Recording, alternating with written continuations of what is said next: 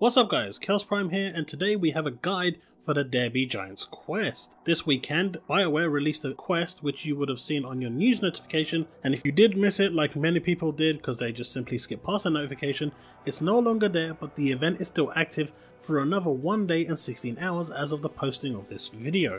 What you need to do is go into free play and tackle 4 different titans. These are the War Titan, the Ruin Titan, the Bane Titan, and the Havoc Titan, and they are located in 4 different locations.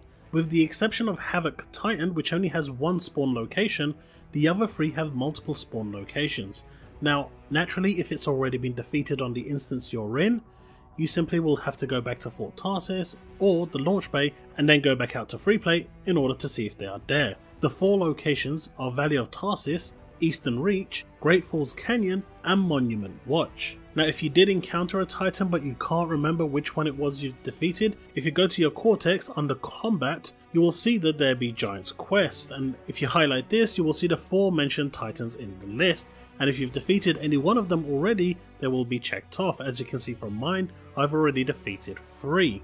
The reward for this quest is a graphic foundation. It is the vinyl you're seeing on screen now on my Colossus. It's pretty cool, it works well with my colour set. It is a vinyl that you can earn in-game as a reward, as an event reward, so I highly advise everyone to go do it. Now, the problem here is, it is a Titan and it can be quite challenging to defeat. The easiest way to do this is to do it on easy and simply take a few people with you. I did it with 2 people. I was level 12, my friend was level 15, and we simply just smashed it out. You cannot rely on people that are going with you into the free play to be there, because there's no way of communicating. 9 out of 10 people disable VoIP as default, so this is something that's gonna have to be looked at. But that aside, you want to take people in with you so you can go and get these clears.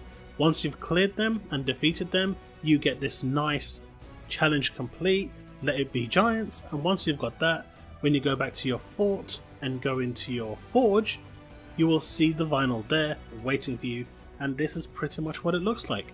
And that is pretty much everything for this event.